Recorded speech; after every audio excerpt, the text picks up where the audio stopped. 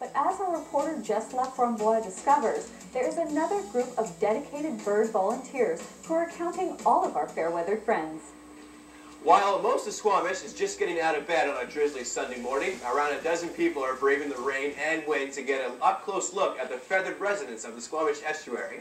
Marcia Danielson is part of the group conducting the monthly bird count, and she tells us what it's like to be a local birder. My husband and I have always enjoyed birding, and when we moved to the community, we had small children and didn't actually know what was going on for quite a while, but the bird counts got us back into birding in Squamish. Marcia says there are a vast number of birds that call the Squamish Estuary home. In the spring, on a good count, we could have 75 species in one morning.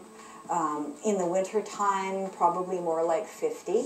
The numbers Marcia and her group collect can be a valuable resource for the Squamish Environmental Conservation Society.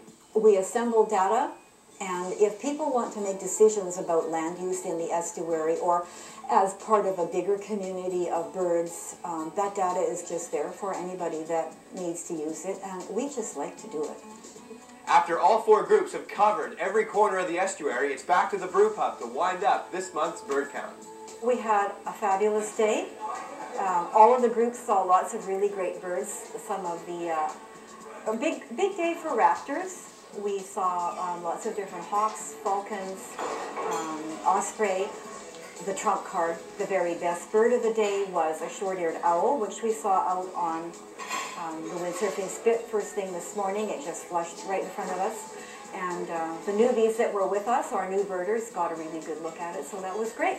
Marcia says the monthly bird count is usually done on the second Sunday of the month, and there are bird walks on the last Saturday of each month. Rookie birders like Christopher say it's a great way to spend a morning. First time birding with this